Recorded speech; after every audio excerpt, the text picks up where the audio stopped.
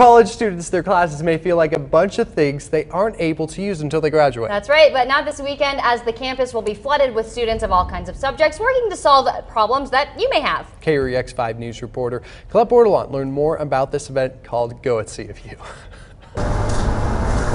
The Maverick Innovation Center, Quiet place to work on something very personal to you, is not so quiet once Ryan Sheehan walks in. Hey Tom, how you doing? Good to see you, Ron. All right. He uses the space for one of his projects. I want to take the mystery out of the process of selecting where and what you want to do after high school. This weekend, ideas like these will be taking over the campus. Students come together, share ideas with business owners, try to identify problems. Very, very quickly putting together teams and collaborating and throwing an idea against the wall and see if it sticks. But the students are also open to hearing problems you think can be solved. Expand their universe of what they think that they are interested in and capable of, and decide to tackle something that has like more meaning for other people. A young person comes up with this crazy idea and gets the help from older people who have more experience, and that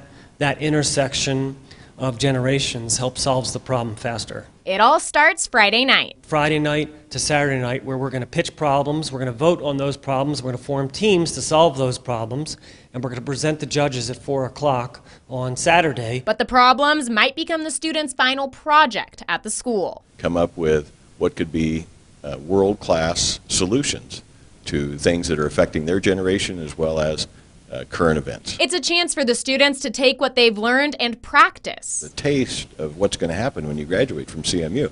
And with a little degree of luck, one of these ideas might come forward to be a business for the Grand Junction and the Grand Valley community. Which Sheehan is ready for. I just have an entrepreneurial spirit, and I have a great idea I hope to share with the world someday. By sharing his spirit, he and his classmates may just make the Grand Valley a better place. First on the Western Slope, Colette Bordelon, KREX 5 News.